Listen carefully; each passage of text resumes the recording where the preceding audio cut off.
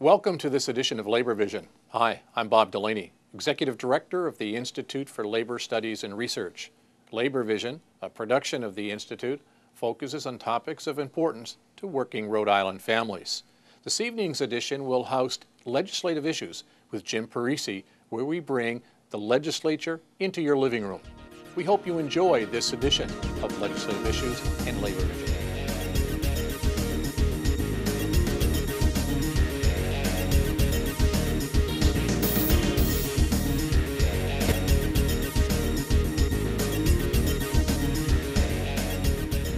Thank you for joining us for this edition of Labor Vision, where we bring the General Assembly right into your living room. My name is James Parisi. I'm a field representative with the Rhode Island Federation of Teachers and Health Professionals, and I'm your host this evening. Tonight we depart from our usual projects of highlighting legislative issues to talk about something that's very topical in the month of February, and that is Black History. And today I'm pleased to be joined by Mike Araujo. Mike, thanks for joining us. Oh, thanks for having me. I really appreciate it. Mike, you have a new job, so why don't we take a moment and cover your resume? Because sure. Because last time you were in the studio, you were working for the Restaurant Opportunity Center. You had been in here previously with the Stagehands, but now you've got a new gig. Why don't you let our viewers know what you're doing? Executive Director of Rhode Island Jobs with Justice. And what is Jobs with Justice? We're a community-based and labor-based coalition organization that's trying to make the economy work for everybody. Yeah. And how long have you been Executive Director? This is month 4 now, and it's been a busy 4 months. What kind of things are you working on? We've been working on restoring some wages for some restaurant workers, and we won a pretty significant victory. We won $72,000 in lost wages. The employer actually wrote a check directly to the employees. That almost never happens. And you got great press on that one as well. We did. Yeah. It was really surprising. The funny thing is that nobody knew what to do.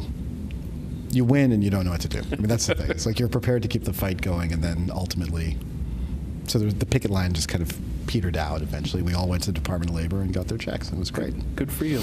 It's nice when that happens. And what else is on the near horizon for Jobs with Justice? Well, so we're working on the Bannister House campaign, which is actually really with SEIU 1199, which is actually makes a lot of sense during Black History Month, considering it's 102 years old this year, I believe. And is a nursing home founded explicitly and specifically for African-American women.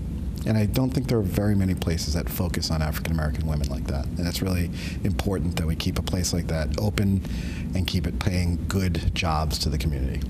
And they have a new owner, and I guess there's some threats to its existence. Right. So there was a threat to their existence about 1.5 years ago. The union came together, 1199 came together and helped find and broker a new purchaser for the place, which was very important. It kept people from being displaced, disrupting families.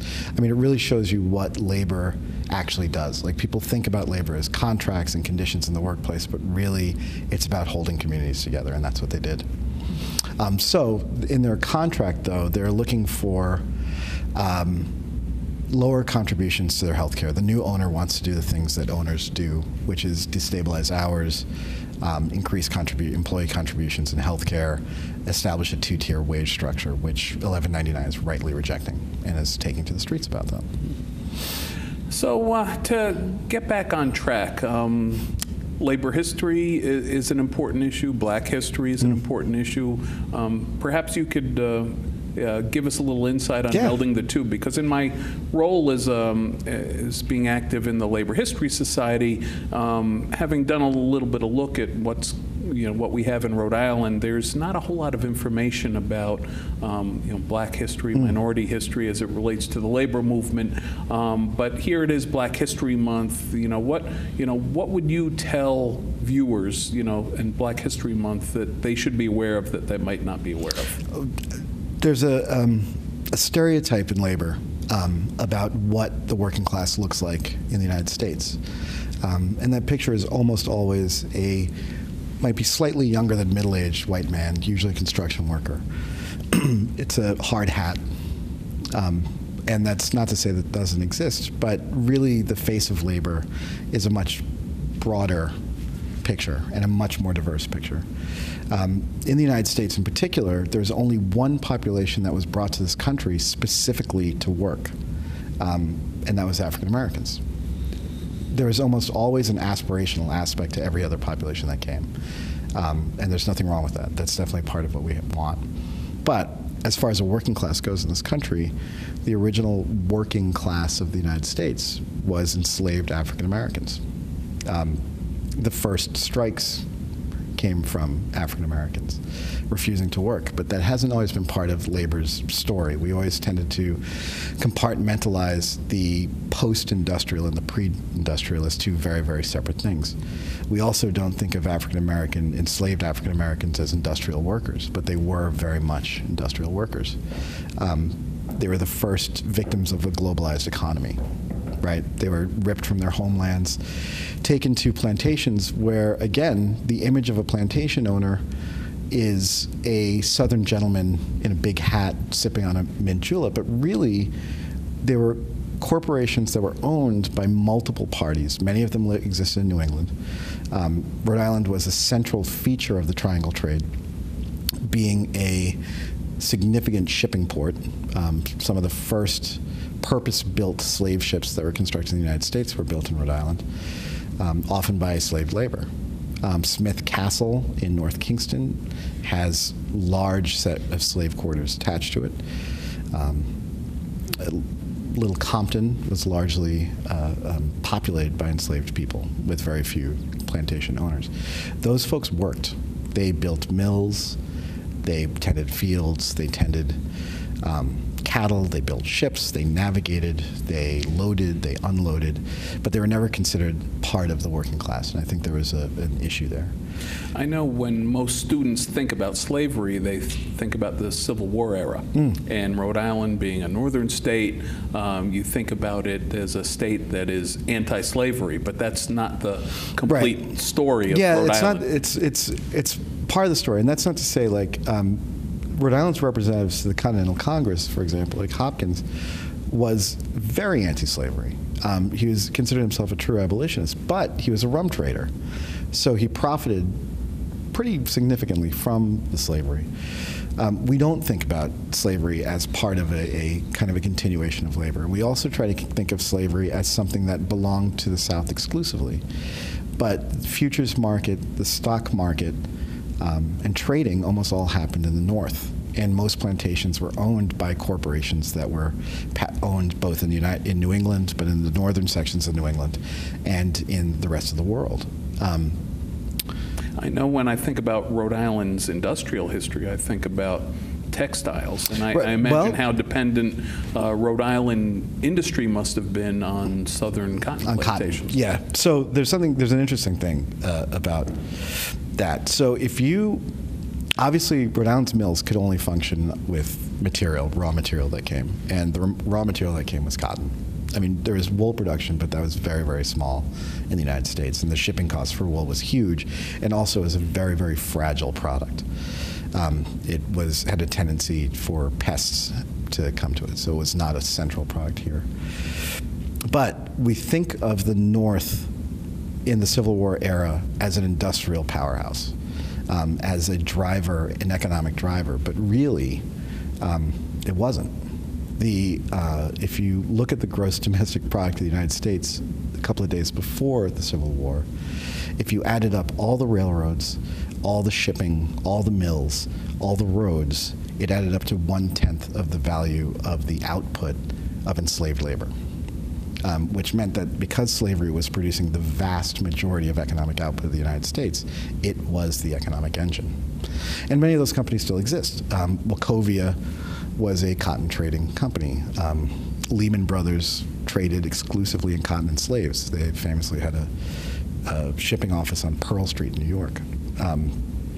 But beyond that, getting back to kind of a more labor focus, in the early part of the 18th century, 19th century, Thomas Powderly and the Knights of Labor, as the United States was getting more industrialized, realized that there needed to be some defense for working people.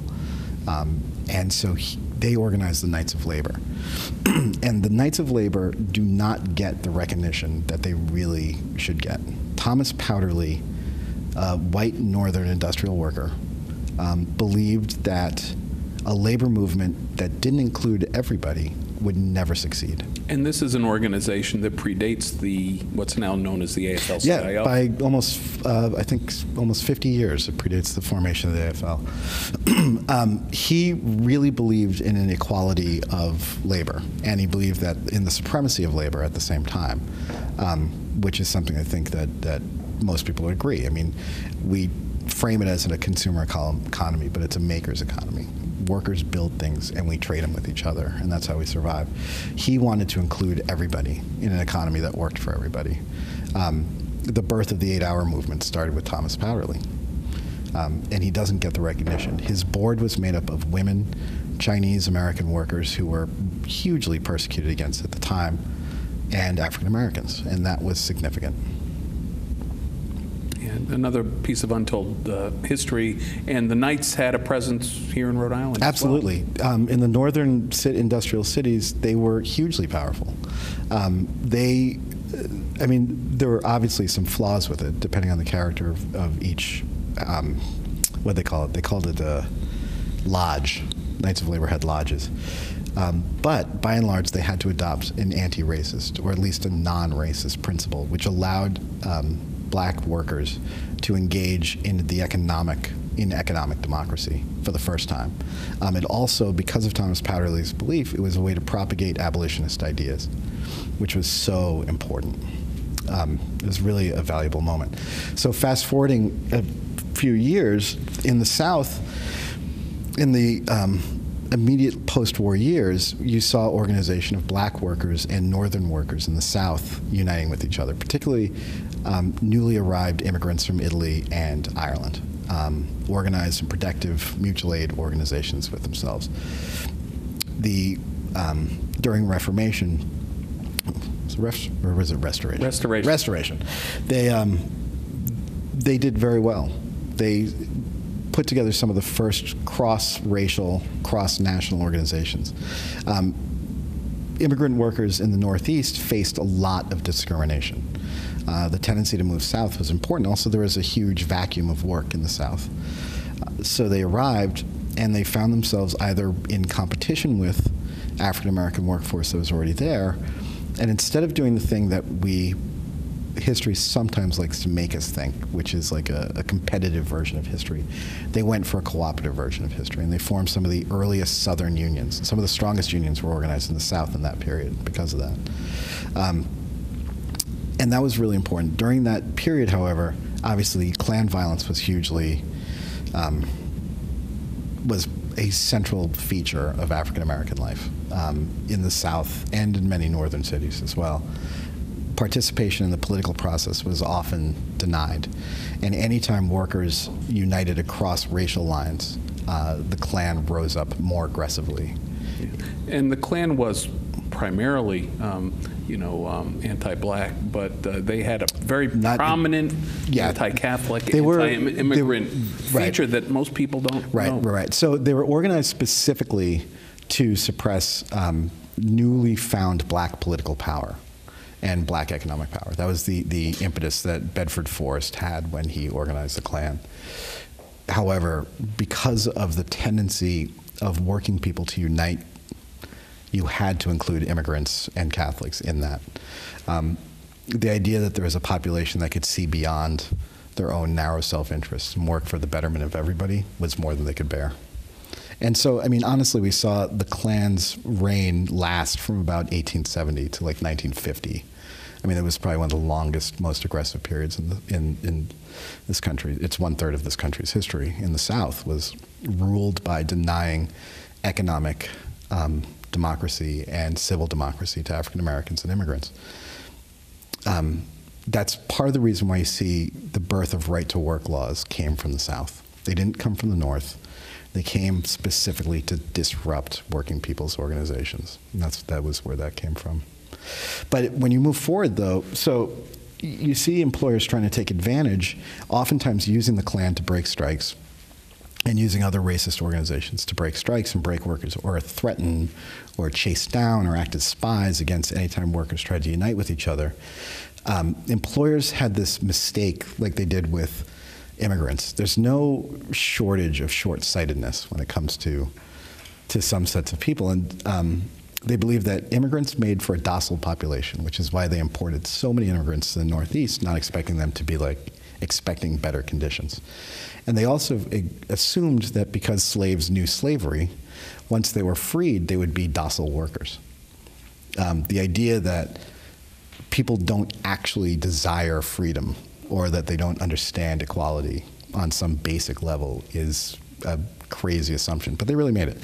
So people like the Pullman porters, I think it was Thomas Pullman, tried to only employ formerly captive African Americans as workers, figuring that this would be the most docile group of people in the world. But there's no better organizer on the face of the earth. This is a group of people that knew actual slavery, not wage slavery, not something like slavery. They knew actual slavery, but they also knew actual freedom. And so they could tell a story of both those things. And because they were working on railroads, they could travel the entire country.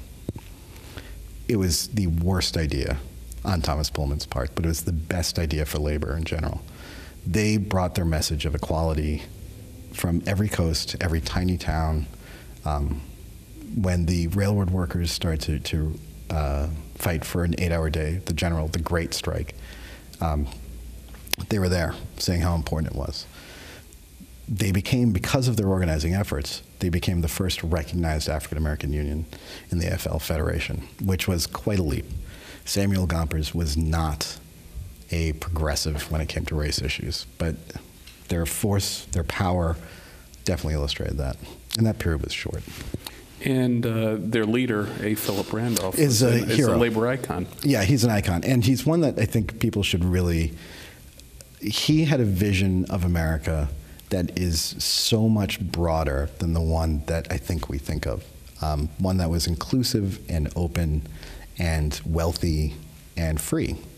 And he also believed in common values, of labor's common values, in spite of whatever opposition you're thrown. Labor believes in the unity of workers. And labor believes that workers have a better vision of the world and are better at it than other people to manage their own affairs, and they should be trusted to do so in their own organizations. And that was tremendous. A. Philip Randolph also, something that people don't know, also had his protege was Bayard Rustin.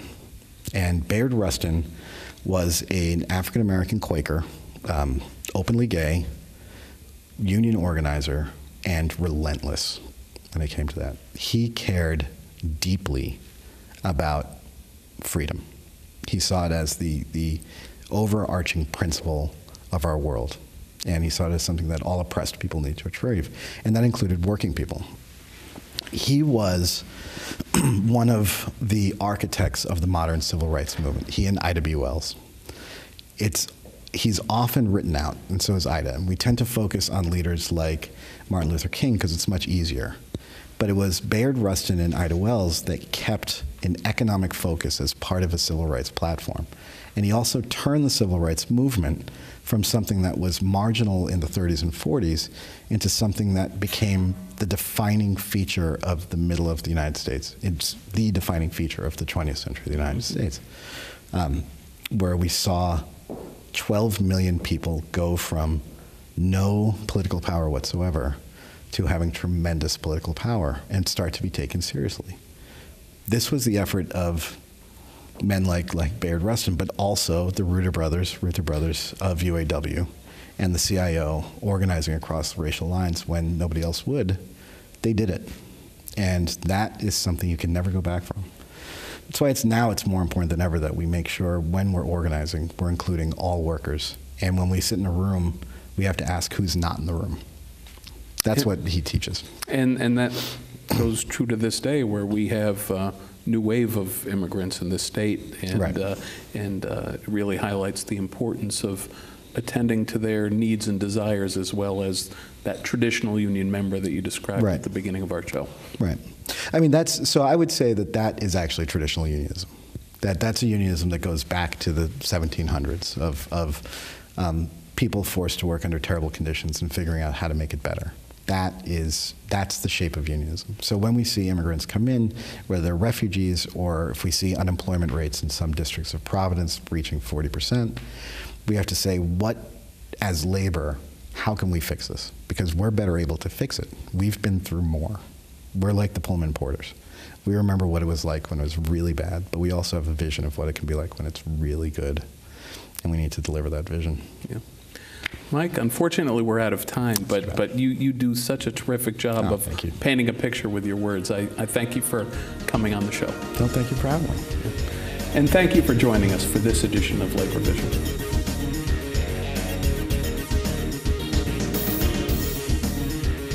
Good evening and welcome to this edition of Labor Vision Health and Safety Issues in the Workplace. We're with Dr. Lee Okurowski, the Medical Director of the Occupational and Environmental Health Centers of Rhode Island. Doctor, welcome and thank you for being with us. Good to be back. So last week we talked about cold and flu issues, primarily for indoor workers, people that work in an office setting. This week we're going to stay on a similar topic but switch it to workers that are working outside, and their risk factors, their issues, and what they can do to protect themselves while they're working, through the winter months. Yes, a very timely topic. Just to recap, we went over some of the health risks for indoor workers. A lot of the same health prevention applies to outdoor workers, but there's some very special things that outdoor workers have to consider that indoor workers don't. Just a quick recap, in case someone missed last week, when is cold and flu season? Who's at risk? What are the basic things you can do to, protect yourself so you don't get sick over the winter, and then we can go into the specifics of. Great, yeah, cold and flu season for both indoor and outdoor workers is the same. It typically extends from late October, early November, all the way through April. And as we discussed before, almost everybody in the working population, can probably benefit from getting a flu shot, flu vaccination to help prevent and minimize the impact of flu. The outdoor worker really has some extra issues they have to be concerned about. But just like the indoor worker, when the outdoor worker starts to feel the onset of symptoms, taking care of yourself early is really important. Some simple things you can do is really get some good rest, get to bed early, really try to minimize the stress at home and in the workplace as best you can, and also try to stay hydrated and keep the fluids moving, and those are some of the simple things you can do to really, if you do in fact start to come down with a cold or flu, help minimize the impact. Yeah, I think staying hydrated is a good tip because you don't typically think when you're working outside when it's cold, that you need to be drinking as much water as you would in the summer, but. Yeah, that's a great segue to the whole concept of cold stress. Many people are familiar with the term heat stress. There really is a constellation of illnesses and injuries related to cold stress. And, the take-home message here is that extreme cold really does represent a dangerous environment and can lead to a number of significant health concerns and even health emergencies related to a variety of different exposures.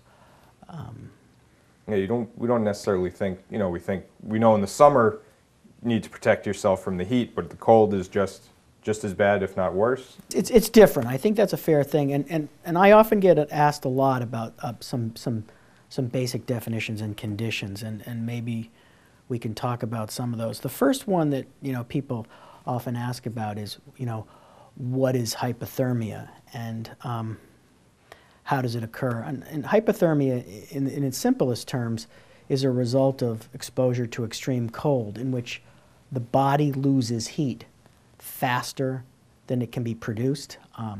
Early symptoms can be uncontrolled shivering, loss of coordination, things like confusion and disorientation.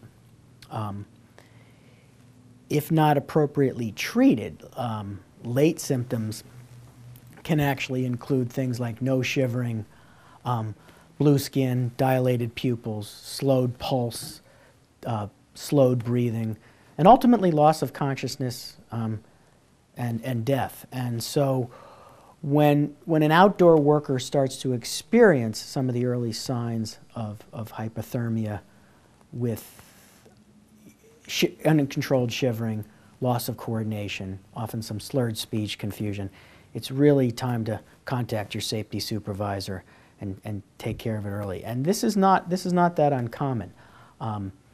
We see this on many outdoor job sites that continue throughout the cold periods. And of course, the way to prevent that, and we can talk about that a little later, is adequate clothing, staying dry. But it's really a condition that many people start to experience the early signs of, and if they neglect those signs, it can progress into something more serious. Yeah. So awareness is most important in prevention, and taking care of yourself. Yes. Is one of the best ways. And it also seems loss of coordination, confusion. So it seems like you should be looking out for your fellow workers. Especially for workers that work at heights, it can be a really significant issue. You hear a lot about frostbite as well. What's the difference? I think a lot of people think they're very similar, but what's actually the difference between hypothermia and frostbite? Another good question. Hypothermia really applies to the whole body heat loss. Frostbite is a much more a condition that affects specific tissues. So frostbite is really a condition that is an injury caused by tissue freezing. And it typically affects the extremities, the feet, the hands, toes, and fingers, but also can affect significantly the face with nose, ears, cheeks, chin, etc. And those are really the vulnerable areas that can get tissue literally that's frozen. And that's a significant also cold stress injury / illness that needs to be appropriately cared for. Poorly controlled or repetitive frostbite can lead to permanently damaged tissues. And one thing that's important to remember with frostbite is we're dealing with an aging worker population, and there is some evidence that older workers with cardiovascular disease, and also workers with diabetes are at increased risk in cold environments for frostbite just because of circulation issues. But the key thing for frostbite is, again, just like hypothermia, early recognition and prompt treatment. Clearly prevention takes a role with appropriate clothing, but if the symptoms do start, you'll start to see evidence of reduced blood flow to the tissues. And what the individual often experiences is sensations of numbness, sensations of tingling and stinging.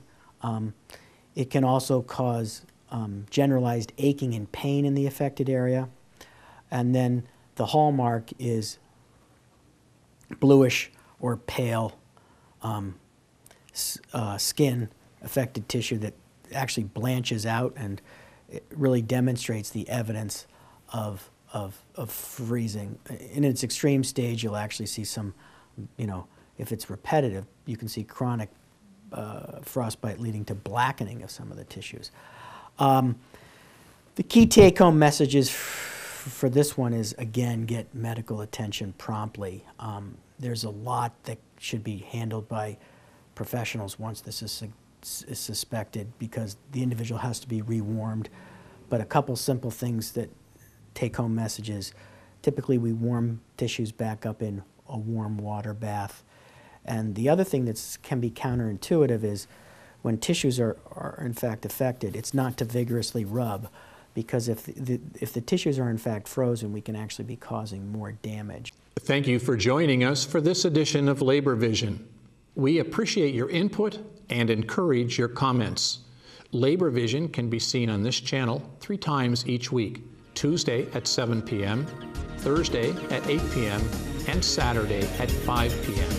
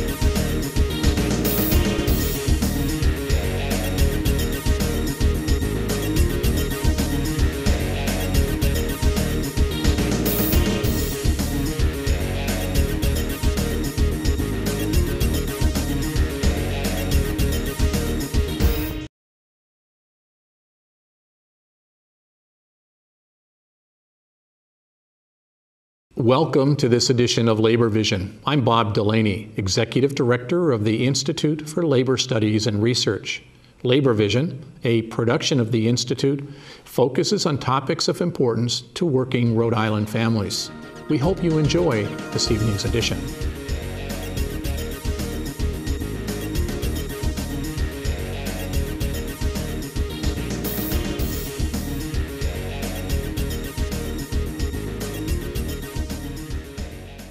Welcome to Health and Safety Issues on Labor Vision with Dr. Lee Okurowski, the Medical Director of the Occupational and Environmental Health Center of Rhode Island. Thank you for being with us tonight. Good to be back. So today we're going to talk about cold and flu season. You know, it's cold out today. We're right in the middle of it, I think, but we just want to make sure we know what we're talking about and we know how to protect ourselves in and out of the workplace. Yes, great timely topic. It's sadly, or depending on your bent, that time of year again, where we all have to protect ourselves from cold and flu in the workplace. And what we're going to talk about today is mainly in the office environment, how we can all help minimize our risk for cold and flu. So right off the bat, when is cold and flu season? I know, it runs for a long time. A lot of people don't know when it actually starts and ends. When is it and when are you most at risk? Well, it's a broad duration of time. Typically, most people accept somewhere late October, early November, all the way through April, and that's typically when we see the highest rates of cold and flu in the Northeast. So, who is most at risk for, cold and flu symptoms being exposed? Is there a specific population, or is everyone at risk? Well, the simple answer is everybody, but if you actually break it down, there are some other groups that do have some increased risk. Any population that's exposed oftentimes to a diverse population that travels or can be exposed to populations of kids, there is some data that some of these folks do in fact have increased risk of cold and flu. Oftentimes it's working mothers who both work in an office setting but also are exposed through care of their children, either in daycare or schools, to a lot of different people that may in fact have active cold and flu. Should those people get a flu shot? Who should be getting a flu shot, and when should you get that flu shot? Again, the simple answer is most everybody, children and adults, do benefit from a flu shot. CDC now recommends, Center for Disease Control, that anybody can actually get a flu shot. Typically starting this year, we started late August, early September, and if you don't get one, you can still get one all the way through the flu season, definitely as late as even April or May. But typically the ideal time is sometime early or mid-fall, and that should cover you for the cold and flu season for that given winter period. So I've taken the precautions, I've gotten my flu shot. What else can I do, in my workplace to minimize my risk? Great question. The first thing is things you can do for your whole body health, and that's really stay rested, try to minimize stress, stay hydrated, general wellness and well-being, eat well, and get good routine sleep. Those are some of the factors that can, in addition to the flu shot, that can help you prevent colds and flus. Now, separately, in your own work environment, there are some hygiene things you can do to also minimize. Those are simple things like monitor your hand washing, keeping your workstation clean. Keyboards, phones are typically, if they're shared, are often vectors for colds and flus.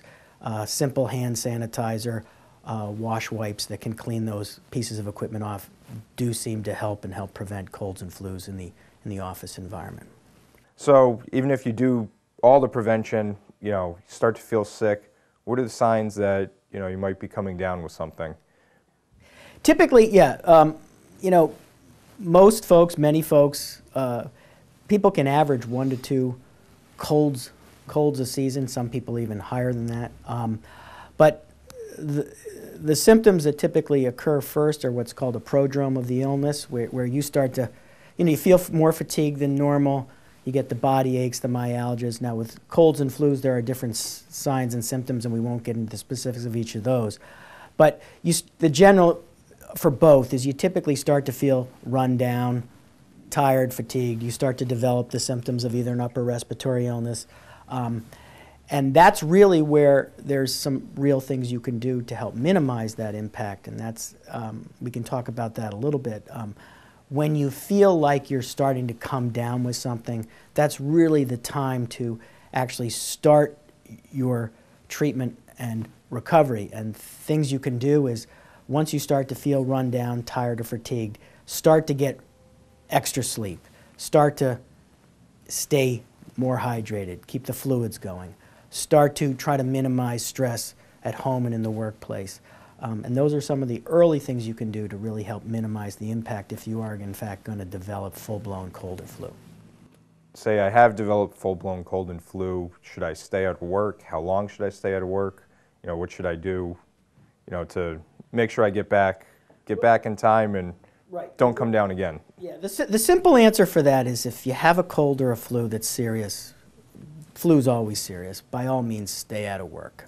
And clearly stay out of work if you have an active fever or if you have an active or uncontrollable cough. Your colleagues at work will thank you. And a lot of people, you know, they're going to gut it out. They're going to ride it out.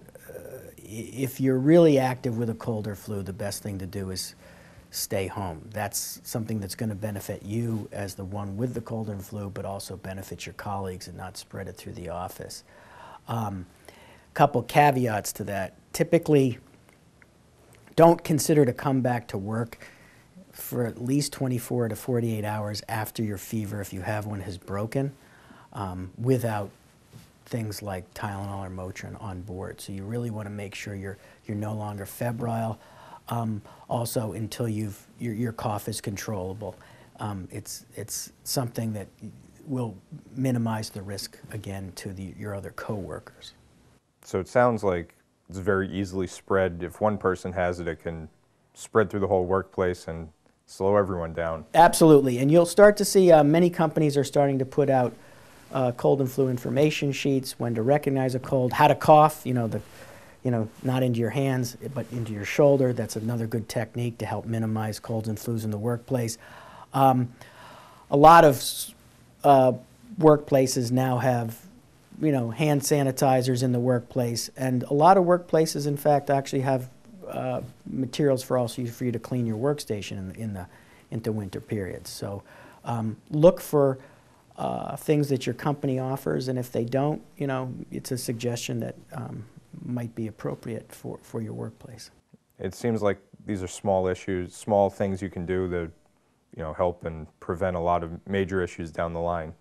Yeah, there's a lot of prevention that can help. On the other side, this is a big issue. It's each year cold and flu's impact on the economy is in the hundreds of millions of dollars. So there's a lot of lost work time associated with these. So if we can take care of them appropriately, it benefits everybody.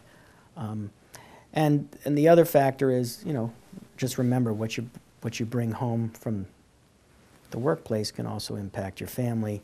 And then there's secondary effects of having to take care of sick kids or arrange for care when you're sick. So it really can affect a broad group if not taken care of in an appropriate manner. All right. So it seems like if you recognize you're getting sick, the best course of action is to rest, drink plenty of liquids, stay home so you don't get anyone else sick, and you'll be back sooner rather than later instead of letting it go too far. Absolutely. And there's some other things, too, we can touch on real briefly. Prevention with a tire. Now, most people think, the only people that should be concerned about this is people that work outdoors. But even in the office environment, dressing appropriately for your travel into work, dress in layers, simple things like that. The other one is appropriate footwear. We do see a lot of injuries even in the service industry's office environment with people with slip, trip, and falls in the winter months on ice, walkways, stairs. And in a lot of those instances, appropriate footwear would certainly help. Doesn't guarantee anything, but it helps minimize the risk. You know, in your travel to and from your car, through parking lots, through stairs, through walkways that may or may not be appropriately demelted, you know, consider appropriate boots, footwear to get you in and safe to work, and then many people choose to have a secondary pair of work or dress shoes that they slip into in the workplace. That can do a lot to help minimize other winter-related injuries and illnesses. Well, thank you very much. You gave us a lot of information to help us keep us safe this winter. And I think next week we're going to talk about cold and flu issues and prevention issues for workers outside instead of indoor. Thank you for joining us this week on Labor Vision, Health Issues. Thank you.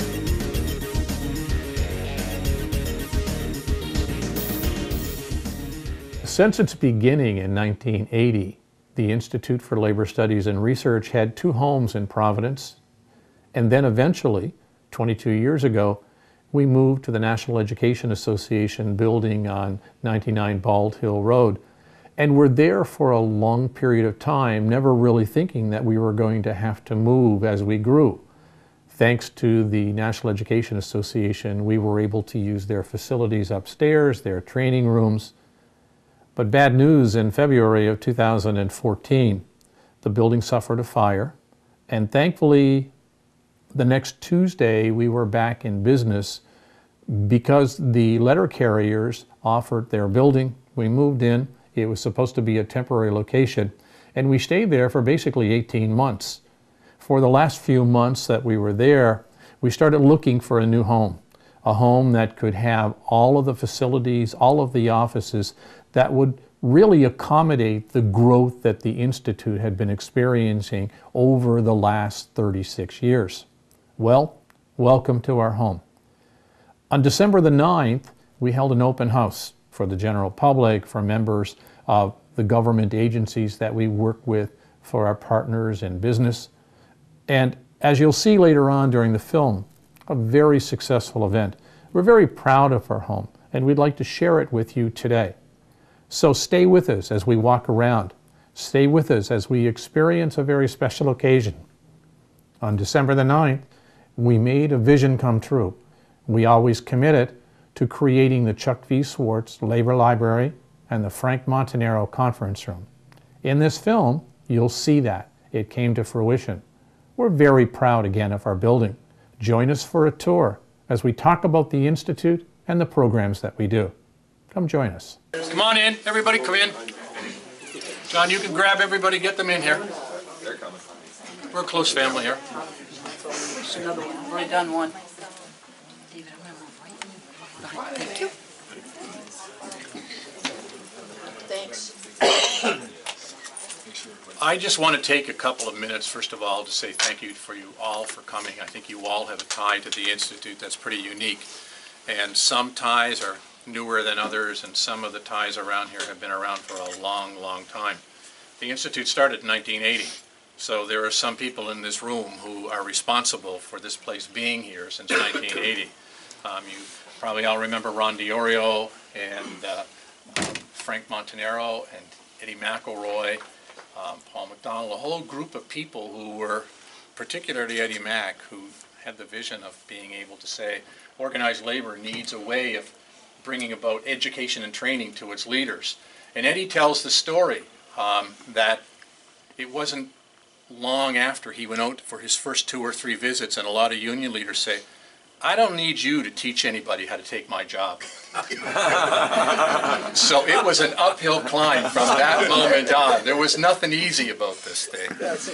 And eventually what ended up happening, people realized, that education and training was so important, and the line was, well, what if I train people and they leave? Well, the line is, what if you don't and they stay? It's a whole lot worse.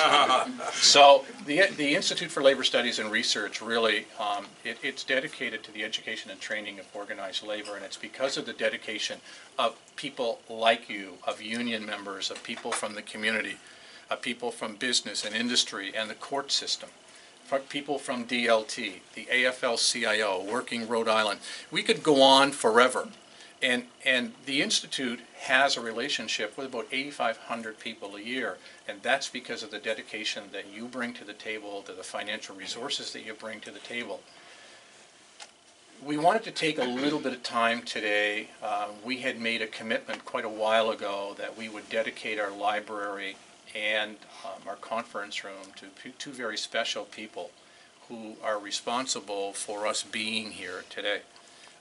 Dan Mello was the first executive director of the Institute, and he was followed by Chuck Swartz. Most people in this room know Chuck Swartz. And if you don't, just ask somebody beside you. They will tell you many stories. And in the same way Paul has a camera, everywhere Chuck went, he had a camera. Everywhere. People told him, put the camera away. And then he put the camera away into a television program called Labor Vision. And so much so that even in the back room, we are developing our own short studio to continue to do Labor Vision in Chuck's memory. And that will continue. I won't tell you the 3 nights a week that it's on. The other piece is Frank Montanaro, and I'm not just going to say Frank, I'm going to say Frank and Madeline, because I don't think it could have happened without both of them together. Frank was the president of the AFL-CIO.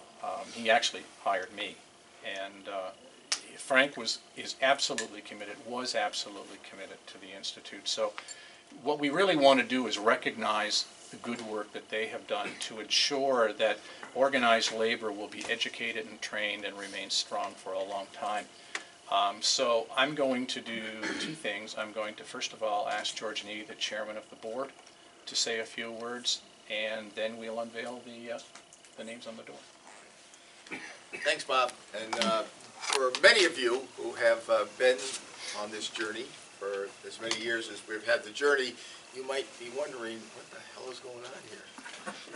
You've seen some of our earlier offices from the 3rd floor at the 15 Jefferson Street, where we started, to the NEA, who was very gracious in hosting us for a number of years and never raised the rent, which was always appreciated. Then we got up to the Letter Carriers Hall, and then we found this place. And this, I think, is finally a place that we could have a dedication that would honor Frank and Chuck, that we weren't embarrassed to bring you into the building and do that. But anyway, again, on behalf of the board, many of whom are here, I want to thank you for your support over the years, the generosity you've had, your commitment to the people who have helped support us. I can say that, I'll just take Chuck for a moment, because Chuck was what we call a very controversial hire. When Eddie, who had the vision to create a nonprofit educational institute, as the Institute is, went to hire Chuck, believe it or not, he was not accepted in the labor community. But he grew into that role, and people really loved him. And he was, revered in the labor movement. He was the, just someone that, knowing him for as many years as many of us did, it was just total respect for the dedication he had for working people. And so, I think this is a terrific opportunity to, keep that memory alive. And Frank took, when Eddie left, Frank, we have this kind of rule, I don't know where it came from, that the president of the AFL-CIO becomes the chairman of the board, even if they hadn't been on the board beforehand. So kind of a succession plan without one. There could be no labor institute if it wasn't for the institute. That's right. So, Yeah. but Frank was actually very helpful for me being hired by the AFL-CIO at about the same time Chuck was. There's a few people in this room that remember when Eddie went to hire me. Several unions left the AFL-CIO. So between Chuck and I, we have that bond of, not being initially accepted, as they say, but we grew on people. But with Frank just took it to, as they say, cliche, the next level. But we've got some stability now that we never had before, and we're doing things that we were just dreaming of doing before. So it's really, Frank just was dedicated to this thing, put a tremendous amount of time into it. So we want to thank you for everything that you and Madeline have done for this, and your commitment to the labor movement and working people of this state. So, people will always know the name of Frank Montanaro and Chuck Swartz. So thank you all. Somebody has, The Institute for Labor Studies and Research is a private nonprofit educational institution that provides education and training to enable working Rhode Islanders and the labor movement to have a stronger voice in the workplace, to participate more effectively in Rhode Island's changing job market, and to create a more just and equitable society.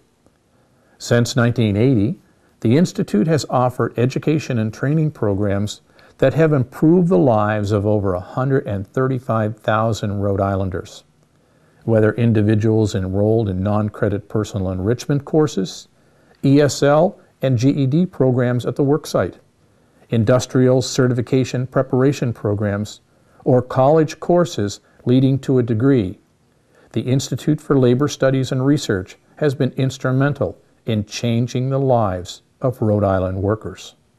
The Institute for Labor Studies and Research has been supporting businesses, labor unions, and workers since its very beginnings. Employers benefit when their workers stay educated and keep up with new technologies. An educated workforce will increase productivity, reduce errors and accidents, adapt to new methods. Their employees will communicate effectively. They'll understand instructions.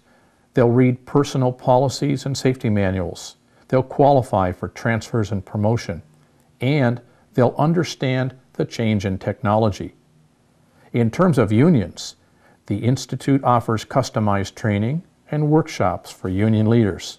Our offerings include labor relations, steward training, leadership skills, computer training, conflict resolution, public speaking, and effective communication, and many, many more. Each day, we work with workers, Rhode Island workers, both members of organized labor and not. The Institute offers employees the opportunity to pursue their education in a convenient and supportive environment at their workplace, so they can improve job skills, obtain a high school degree, learn English, improve reading and writing skills. In general, build a better future. We are very proud of our education and training programs here at the Institute. Our adult literacy project provides workplace adult education for workers at their place of employment. This program offers employees the opportunity to pursue their education in a convenient and supportive environment in their workplace.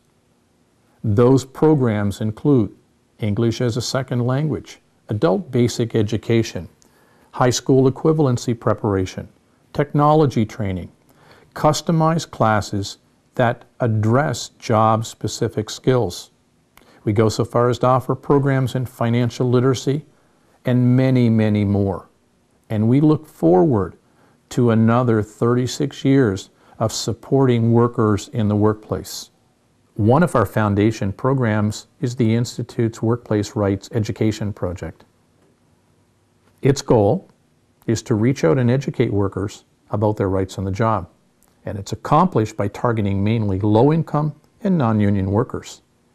These workshops include such topics as workplace rights education, health and safety training for both youth and adults, labor relations training, immigrant workers' rights, workers' compensation, and most recently, we are so proud that for 2 summers now, we have set aside a block of training for more than 1,100 youth in the months of July and August in the area of youth rights on the job, health and safety, workers' compensation, keeping in mind that these programs have been delivered to between 1,100 and 1,200 young youth in the state at about 40 locations during that period.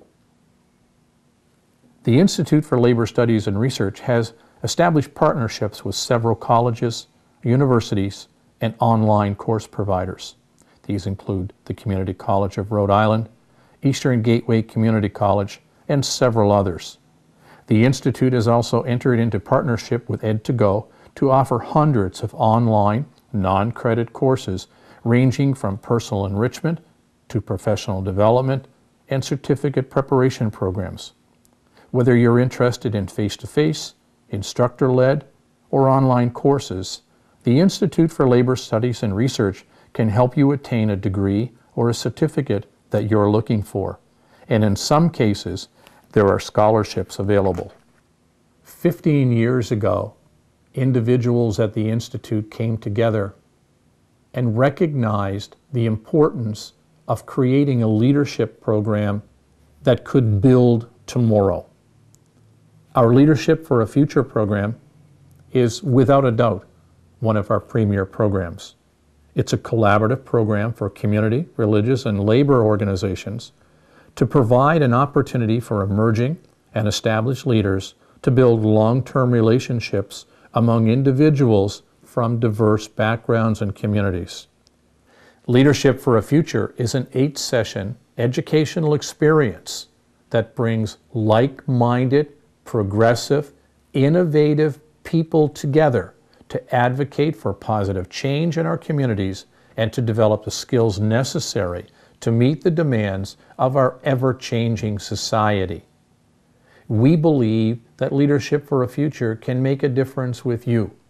If you're interested in getting together with people who want to make sure that our communities remain strong and growing, call us here at the Institute. Here at the Institute, we're very fortunate to have Labor Vision as one of our ways of reaching out into the state, into the community, into the homes of the people who live in this state, to be able to provide information on issues that we believe are very important. Labor Vision, which is produced by the Institute, is the only television show dedicated exclusively to issues concerning Rhode Island's working families. On each program, Labor Vision brings together experts and community leaders to form a panel that discusses a wide range of local and national labor issues with a special focus on important events of the day. In addition, the staff of Labor Vision conducts on-the-street, on-the-job interviews about issues important to working families. Our format has changed over the years, and we hope you enjoy it. Our goal is to provide short segments. They might be 5 minutes, they may be 15 minutes, but segments that will educate you and inform you about the issues that working Rhode Islanders face each and every day. We would appreciate your input and any ideas for segments in the show. Thank you for joining us for this edition of Labor Vision. We appreciate your input and encourage your comments. Labor Vision can be seen on this channel 3 times each week: Tuesday at 7 p.m., Thursday at 8 p.m., and Saturday at 5 p.m.